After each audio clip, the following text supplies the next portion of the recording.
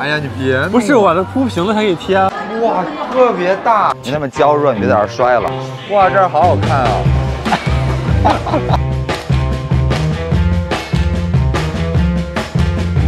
这个鸡腿，我觉得我自己能吃10个。再加一个，你试一下。一个。劲儿大的人就是麻烦。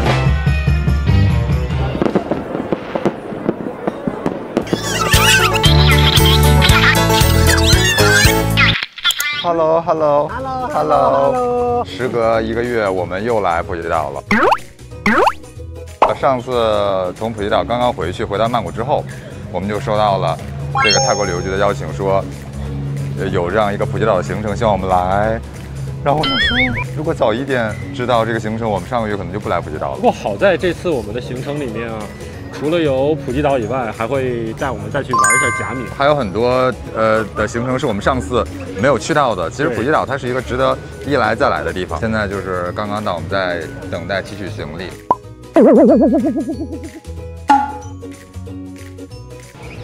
你知道在哪个转盘吗？现在我不知道，但是反正大家都在这儿，等一下吧。没有查到转盘，但是人家不一定有那个托运的行李啊。我们今天是早班机啊，早上6点多就起床了。对于我们这种经常熬夜的人来说，等于就是不睡觉。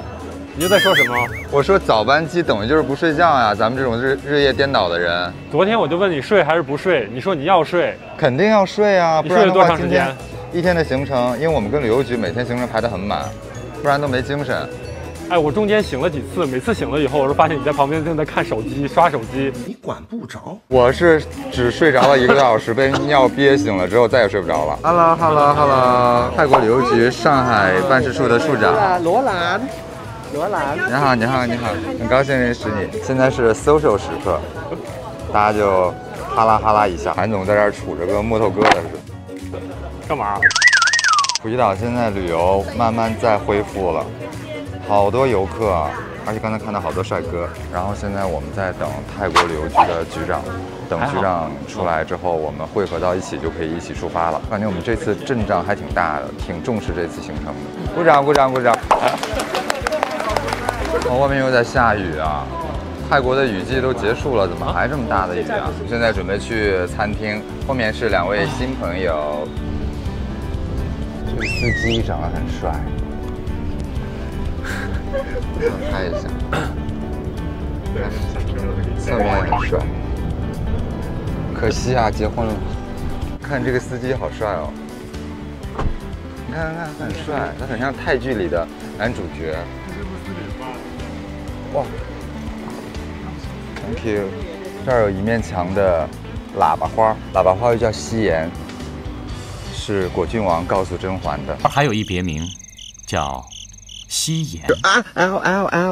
我们到餐厅了啊！这个餐厅是一家米其林推荐。我刚才没有很饿，但是现在闻到了香味儿，闻到香味儿就瞬间觉得饿了。哦，这个看起来好有食欲啊！菜应该都上齐了吧？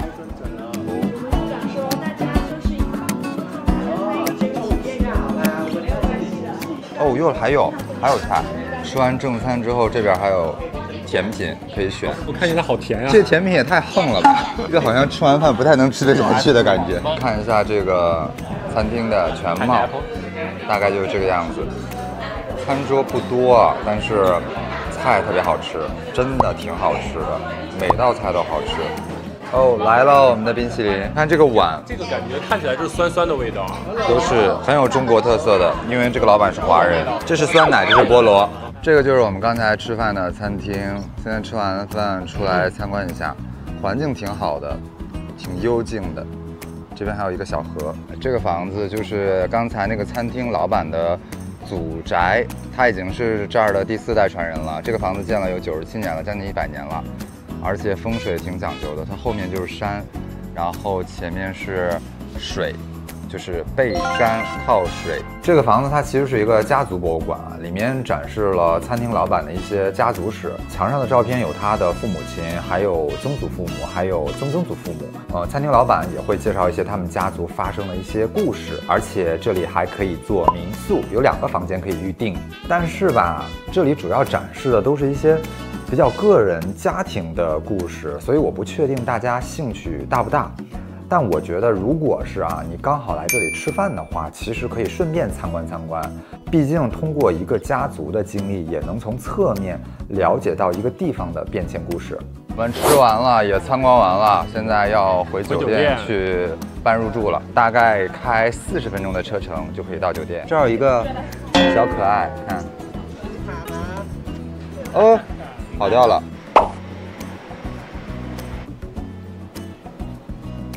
你看这儿，哇，好漂亮啊！我觉得肉眼看着比拍出来好看。好美啊！你除了好美还有什么词吗？你好词穷哦。山清水秀，湖光山色，世外桃源，春和景明。耶！那我不说了，你说吧。你说吧，你说吧。词穷的人就要少说话。你说吧，你说吧。多说多错。没有了。不说，哎呀，对不对？哄一下卡哇伊。继续说，还有什么词？好美啊！然后呢？还有什么词？除了好美啊，除了好美还有什么词？你快说。Unbelievable。这个酒店多少钱一晚？一个晚上2000多吧。2000多人民币一个晚上是吧？怎么了？知道怎么了？搞这一套。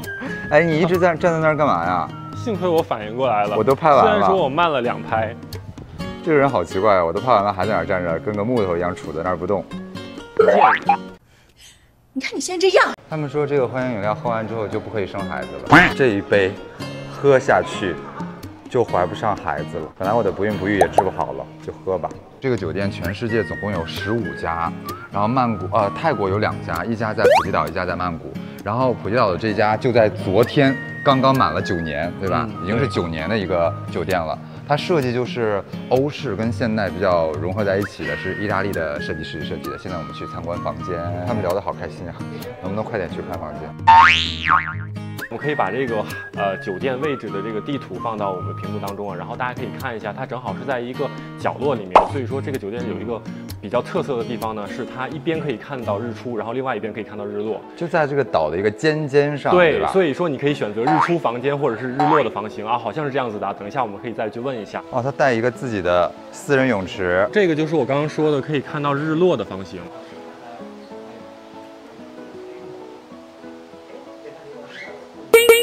你干嘛傻傻的站在那儿，呆若木鸡？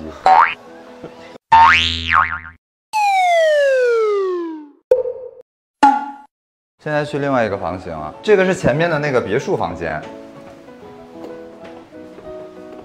小心啊，韩灵儿。好，卡哇伊，你那么娇弱，你别在这儿摔了。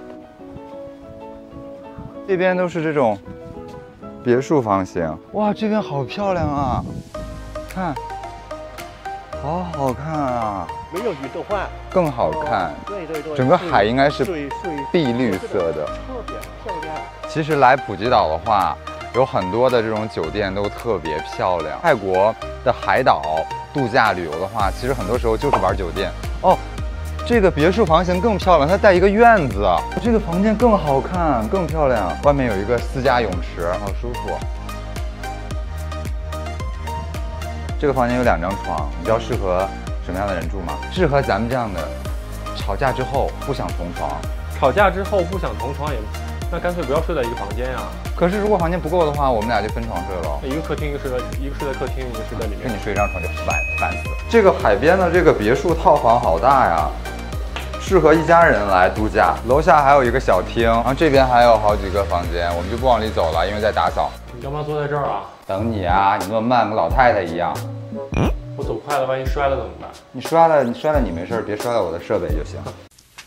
下次机灵点。我们现在要去自己的房间了。我们住的房间应该就是刚刚看到的那个，就是外面有泳池的。是有泳池的，但是我们在楼上，所以说我们的房间是没有泳池的，它只有1楼是有泳池的。好吧。但是看到的景色都是一样的。可以看到下面的人游泳吗？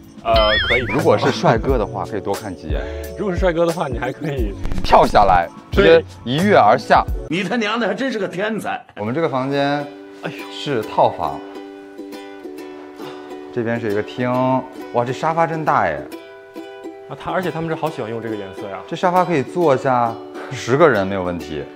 不是，你不觉得这个房间很像一个 KTV 的包房吗？这个海景好棒哦！来，在这里可以那个跳水，跳下去游泳，跳到底下的泳池。对， 2张单人床。好呀，好吗？好呀，就这样的话，今天晚上就可以好好休息了。但是它把2张单人床又紧紧地并在了一起，几乎没有缝隙。今天晚上可以好好的睡一觉。我会爬到你床上骚扰你的。鬼压床吗？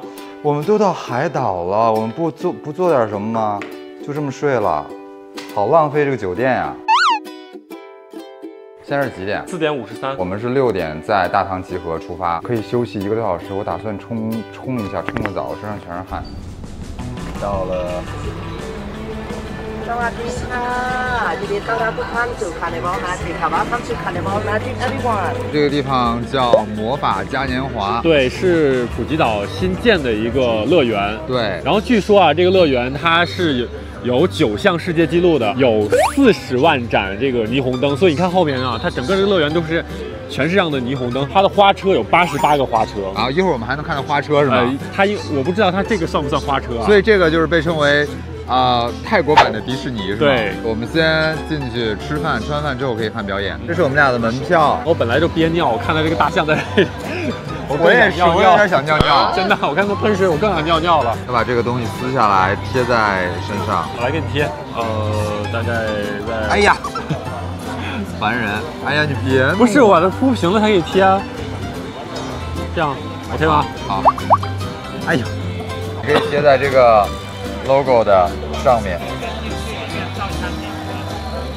，OK 吗？这里刚开业1个月都不到，对，所以其实我们上次来普吉岛的时候，它还没有开业。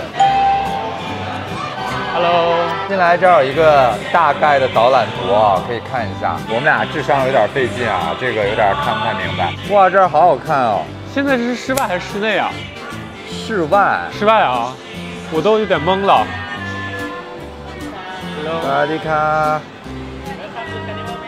这是我第一次上完厕所不舍得离开。我第一次看到在男厕所里大家都在举着手机拍。哎，这是儿童马桶吧？小朋友用的。对，小朋友用的。这儿还有独立的房间哦。这个马桶上还有这个装饰。马桶有必要做成这个样子吗？这个是机舱的风格，你看，外面是那个云。太卷了，厕所都要做成这个样子，让人上完厕所之后不舍得离开。大象的鼻子好长啊，比你的都长。这好难啊！怎么玩这个啊？你要砸到它嘴里去。哦，进了吗？好幼稚啊！很难的好吗？你试一下。再砸一个。你看，很难的。加油！哎呀，好菜哦你！哎，大笨蛋！哇，大蠢猪！哇，大母一！你一个都没进！哇，卡哇伊！你真厉害你！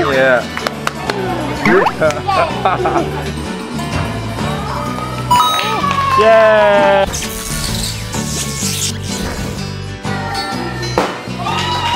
还可以呀你。他奖励我一个娃娃。Thank you，Thank you。我们现在只有半个小时的吃饭时间了，还有不到半个小时了，所以我们现在要抓紧过去吃饭，然后吃完饭再出来继续再拍。我们这个票里是含有那个晚餐的。哇，特别大！你看这里头，哇，天哪！给你看看有多大。真的太大。我刚才一进来吓到了，感觉一眼都望不到头。这是自助餐吗？啊，是自助餐吗？对，自助餐。哦，蓝镜山的是这儿的 CEO。我刚刚看到这边的这个菜，我是想说，好像是它是分不同的这个菜谱的，因为这边好像全是印度菜，这边全都可以取餐，然后那边有国际餐，这个地方是印度餐的，那旁边还有中餐，还有中餐，那边一整排都是取餐的，然后这边一整排也都是取餐的。鸡汤面条，去哪儿吃啊？干嘛呀？能不能不要那么娘？8点半的时候，那个表演就开始了。我们就拿着票自行进场就行，然后你的票上会写着这个时间以及你的座位号，对，你就按照自己的座位号去找自己的位置就可以了。这是一个周边的商店，就跟环球影城还有迪士尼一样，都有这种周边商店，里面好多大象哦。你说我能带下去吗？你可以挑战一下。但这儿没有镜子，有镜子吗？没有镜子啊，没有镜子是个 bug。我想试一下这个帽子，它这儿竟然没有镜子，我戴不下去。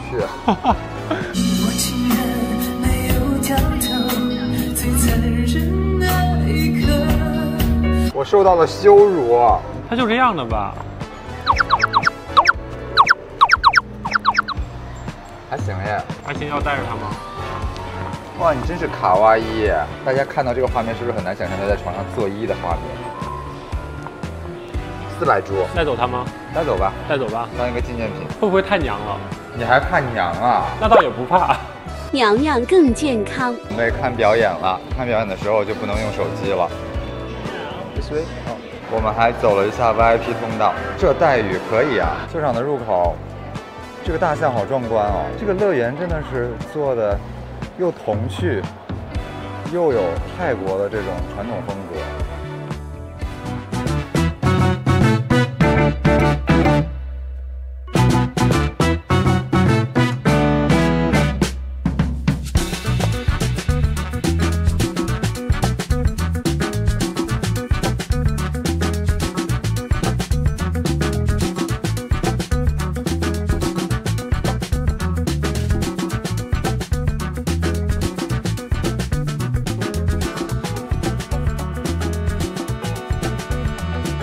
OK， 我们看完出来了，它其实就是一个大型的室内花车表演。如果是家里有小朋友的，带着一起来，小朋友应该挺开心的。它这个表演，正常是8点半就是开始，但其实我们等到8点50的才开始的。而且这个是不可以带手机进去的，手机需要存到外面。不管在外面有多累有多困。只要回去躺到床上，肯定是精神了。咱俩的作风就是这样的。表演结束了，应该就是散场了吧？大家都在往外走。哦，这边有一个灯光秀是吗？好像叫什么王国灯光秀。就有一只鸡。但是下雨了耶，我们在这儿看一会儿就全湿透了。给你们看一下这个灯光秀。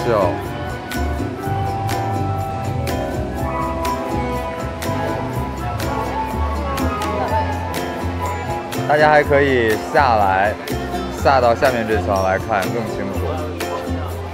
他是要带着我们转一圈，还是带着我们出去啊？我也不知道。出口跟我们进来的时候入口长得不一样了，这车开的还没我走的快呢。你看，龟速。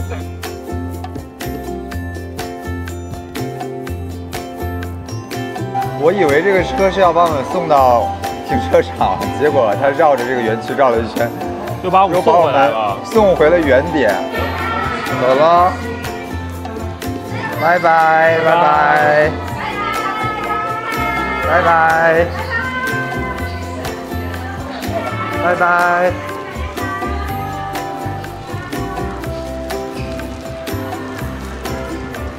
拜拜。这个梦幻嘉年华是2022年，也就是今年的9月份开幕的，占地有16万平方米，有9项吉尼斯的世界纪录。之所以叫泰国版的迪士尼，我觉得重点是泰国版3个字，因为它里面是一个处处都充满泰国风格的一个游乐园。开放时间是每周2、周3、周6、周日的下午17点30到晚上的21点30。普通门票是一个人2100泰铢，如果要包含自助餐的话，一个人是2500泰铢。简单理解就是花400泰铢在这里吃了顿饭。这些信息啊，我会给大家全部的打在屏幕上。哦，对了，身高在1米以下的儿童是可以免费的，但不提供座位。看表演的时候，大人需要抱着孩子。那身高在1米到1米4之间的儿童可以买儿童票，身高在1米4以上的就需要买成人票了。我们回到酒店房间了，我发现每个房间门口都放这么一盆水，水上飘着花，这是有什么讲究吗？有谁知道吗？知道的话可以在评论区留言告诉我。Hello， 早安。昨天晚上回来之后，收拾了一下行李，洗漱一下之后就赶紧睡了，倒头就睡，是真的累了，真的困了，然后睡得特别沉，这一觉睡得太舒服了。但是虽然我舒服了，韩总就没那么舒服了，起来就开始说嗓子疼。为什么你只要一出门就身体不舒服呢？只要一出门就身体不舒服，每一次旅行都是陪他就各种找药店。我没有把我照顾好。我是你妈是吗？你是我生的是吗？我又不是你的母亲，我为什么走哪儿都要照顾你啊？你不是喂我吃奶吗？我喂你吃奶是因为你想吃。我也爽，但是我没有乳汁，好吗？大家知道他每次感冒都怎么好的吗？他每次感冒不是吃药好的，他每次感冒就是传给我，把感冒病毒传给我，然后他就好了，就特别烦人。真是没天理啊！现在是9点多一点，我们是10点从酒店出发。为什么我们稍微早起了一点？是因为这个酒店昨天没来得及拍。时间太赶了，所以我想今天早上早起一会儿去拍一拍这个酒店，拍点照片。这次来普吉岛住的酒店啊是 COMO Yamu， 中文名叫科莫雅姆度假酒店，它是位于普吉岛东部的Yamu半岛上，距离普吉机场大概是半个小时的车程啊。酒店虽然靠海，但是它有点类似于那种悬崖酒店，没有沙滩。不过它有免费的接驳车可以带客人去酒店的私人小岛，需要提前预约。可以尽情享受私人海滩的私密感。酒店是意大利设计风格，融入了泰国本土的一些佛学元素。总共有79间客房和27间别墅。客房分为普通客房和套房，我们住的是套房，面积大概有100平吧，然后带一个很大的海景露台，房间内很宽敞。我们住的套房1晚的价格大概是1万多一点，我说的是泰铢啊。当然，这个价格也是根据淡旺季有浮动的。我觉得最赞的是这个泳池，因为泳池分3段，深水、浅水都有，对小朋友很友好。泳池的一侧就是餐厅，另一侧就是大海。最舒服的是在这个度假村悠闲散步，安静又惬意，几乎处处能看到海景。如果大家想来普吉岛泡酒店的话，我觉得这家酒店还是值得尝试一下的。我们今天还是坐的这个帅司机的车。但是他老戴口罩，因为你们拍不到他的全脸，镜子里能看到他眼睛，看是不是眉眼还挺好看的？但是今天好像有点不开心。但是我感觉我像那个咽炎，你知道吗？就是这里的那个那你发炎，那个喉咙炎症。路过药店是买药去了，买避孕药吗？对，买了个 ATK。你不可能有新冠，我觉得也是啊，你不可能刚得完新冠没几天又得新冠，你刚得完新冠之后，他的那个免疫力反而是会增强的。我如果是那个阳了的话，你肯定也跟着一起阳了。你症状现在应该已经出来了，按照上一次的经验。我阴气太重了，阳不起来。这个地方叫猴子山，你看这有一个大猴子。我本来以为它叫猴子山是因为山上有很多猴子，结果是因为这儿可以玩。妈呀！妈呀！咋了又？有虫子吗？这儿叫猴子山是因为这个地方可以丛林飞跃，看有很多这种装备，飞来飞去的，就像猴子一样，所以它才叫猴子山，并不是因为它这儿有猴子才叫猴子山。哦，卡哇伊，你又被虫子吓到了？不是，刚才那个虫子就它就在这儿飞，真太可怕了呀！服了，你改做0吧，真的。这跟然后呢？然后不是，你告诉我做0就没有虫子飞了是吗？做0的话，你这样娇嗔的表现就可以正常解读了。我来杀你以后。那有个屁用啊！你要保证说做0就没有虫子飞了，就远离虫子，以后虫子都离我非常非常远，再也看不到它们。它这里有很多项目，价格不一样。虽然我这个人总喜欢选贵的，但是我这次选了最便宜的丛林漫步，因为后面还有其他的行程，不想搞得太累。上车，我怎么觉得我们跟这儿有点格格不入呢？太买冬瓜。涵涵啊，我们俩在这儿殉情吧。在这里跳下去是吗？一起跳下去，你先跳，然后你跳下去，我一定会跳下去的，好吗？不，我信你个鬼！你跳下去把新冠栽到土里面，生根发芽。这下面就有一个索道，他们可能等一下会在这里穿过来，所以我们的项目就是从这个桥上走过去，对吧？啊，他们来了，哦，哦，有人来了。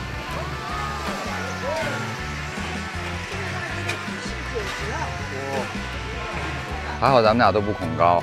这有啥好恐高的？这都金属的。金属的为什么不恐高啊？结实啊。金属的还真不一定有那个玻璃的结实，我跟你说。不是，但是你的潜意识里面会觉得说那个玻璃的容易碎嘛。下面就有好多坐那个缆车的，不是缆车，是这个索道，被甩来甩去。好希望你去坐那个索道，然后被甩出去啊！哼，那你后半辈子守寡吗？啊，我有很多小哥哥呢，我的通讯录里好多备胎啊，你都不知道。这个桥还挺长的，可以走好久。这是一个适合爸爸妈妈来的项目。我爸不行，我爸恐高，我爸在这儿根本站都站不起来。哎，虫子飞过来，你旁边，扯。哎，我爸要来这儿走一圈，都吓到不孕不育了，估计。我现在去他这个3只猴子的餐厅里面啊，不知道是要去吃午餐，还是说先喝个咖啡。啊，就这3只猴子是吗？现在就是4只猴子，4只母猴子。这几个就是蜜月房间，你看里面每个里面有2个座位，两个餐盘。普吉岛真的是一个特别适合度蜜月的地方，所以我们当年结婚蜜月也是选在普吉岛，可以在这个地方蒸桑拿。它应该是有空调的。我们什么时候还有机会再度蜜月啊？我们离婚之后吧。离婚在即了是吗？对，各自在找另一半的幸福。拜拜。哦，这边是他们的室内餐厅。我刚才点了一个咖啡茶。咖啡茶是什么？我不知道。咖啡跟茶混合在一起。它反正是透明的，然后里面会有叶子。整桌依然是只有我一个人喝酒。然后我就没敢点，所以我就只点了1杯，我怕人家觉得说你干嘛呀，酒鬼。已经有点饿了，马上就可以上菜了。今天早上没有吃早餐，一个是因为我们早起想在酒店拍点东西，没有时间吃早餐；再一个就是我看了一下那个行程，10点集合，12点就吃午饭，所以我觉得早饭跟午饭中间挨的时间太近了，我就直接等到这个午饭就好了。这个是冰咖啡，我看到了大鸡腿，哦，沙拉、大鸡腿儿。哇，这个闻着好香哦！这还有一把小伞，下雨的时候可以把它撑起来，就不会被淋到了。只适合小头，不适合你。那个大鸡腿儿看着太香了，我以为你要夹给我。啊，可以。服了，等了半天，我还觉得拍到视频里面大家能觉得咱俩恩爱呢。装一下都。剪掉。不可能剪掉。这一大桌子的菜，好丰盛啊！哇，这是什么？猪排。这个是牛肉。牛肉有一点点老了，哇，这个好好吃，好好吃。我的酒，冬阴功汤。这个鸡腿我觉得我自己能吃10个。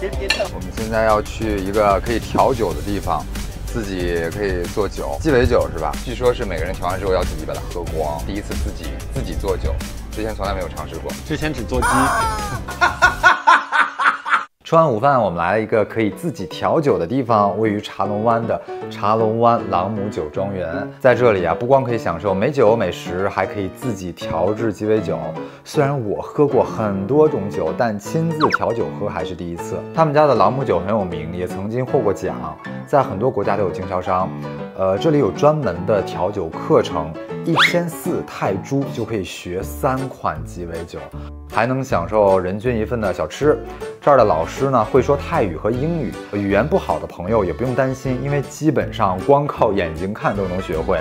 调制完的酒顺便就喝掉了。酒量好的呢可以调得浓一些，酒量差的可以调得淡一些，完全不能喝酒的也可以调制无酒精的鸡尾酒。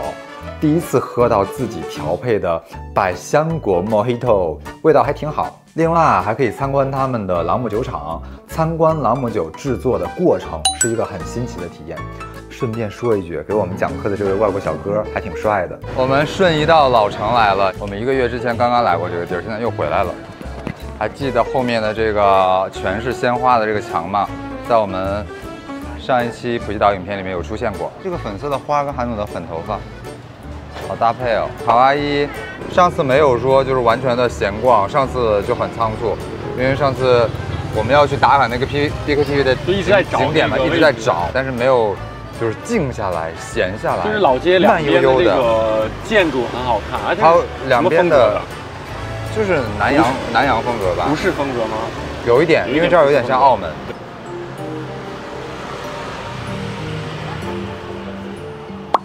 德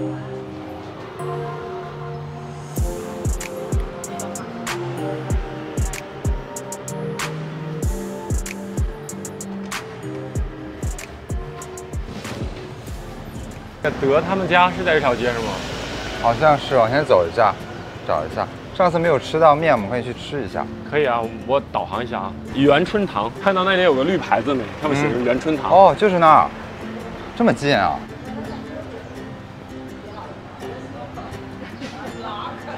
我们也是在找这家。我坐这桌吧。今天它是正常营业的，终于可以尝一下这家的味道了。好多饮料可以点，可以来喝下午茶，还蛮好看的耶。他们家的这些点心，后面就有这些泰餐了。我刚才翻了一下这个菜单啊，他们家其实是纯泰餐，但我之前以为他们家就是卖咱们中国的福建面的，但其实是纯泰餐。福建面是不是那个剧里面的？剧里是福建面，爷爱的剧里面卖的是福建面。我们点什么东西啊？我们点点那个甜品吧。好吧，一会儿还有晚饭，好，我们就当现在是下午茶时间了。我想这个草莓的，看起来好少女啊。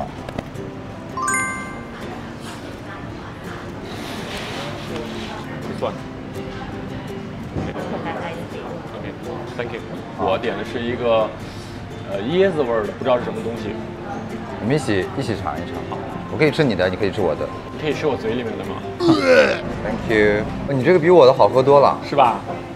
我们尝一下我的，我们就天天这样互相交换口水，这个搅拌开就好喝了。对，我刚跟你说它好喝的是在下面，没有搅拌刚才。我都喝一下。好难选择哦，我还是选择这个吧，因为这个蜂蜜的这个是吗？更甜一些。我今天一天被韩总凶了好几次，我心里比较苦。所以你最后选择的还是我的选择，对不对？对，所以我的选择就是你的选择。你的甜品到了，看上去还挺好吃的样子。这个是红薯吗？这个应该是香蕉吧？这个肯定是香蕉，还应该还用应该。中间是什么？酸奶吗？尝一下，它应该是椰子味道的。冰淇淋，是冰淇淋吗？对，是椰子味道吗？有点香草的味道，我觉得。哎，那很奇怪啊，它那个菜单上面写的是 coconut， 椰子加香草吧。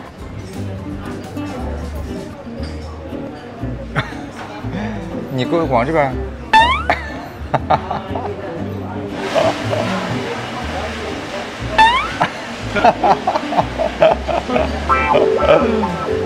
好啦好啦，我好好弄一个给你尝一下，来，有意思啊！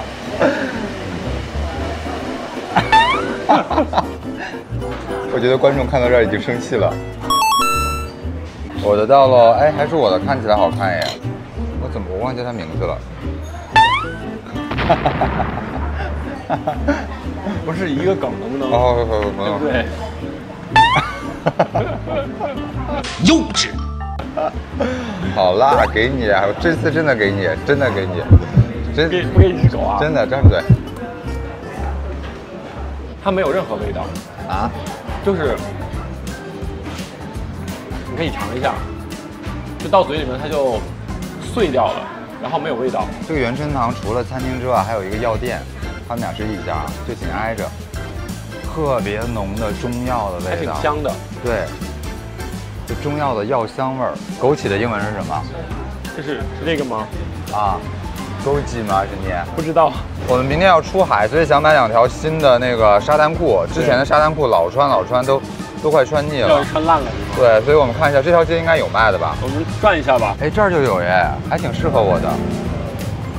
你不是要穿那个只露3点的比基尼吗？全身包上只露3点。哎，那个黄裙子好吗？好看吗？黄裙子。那个黄裙子你穿可以，我穿的话估计会露点。啊，甩出来了是吧？太长了，这种筋儿大的人就是麻烦。完全就是一个100铢。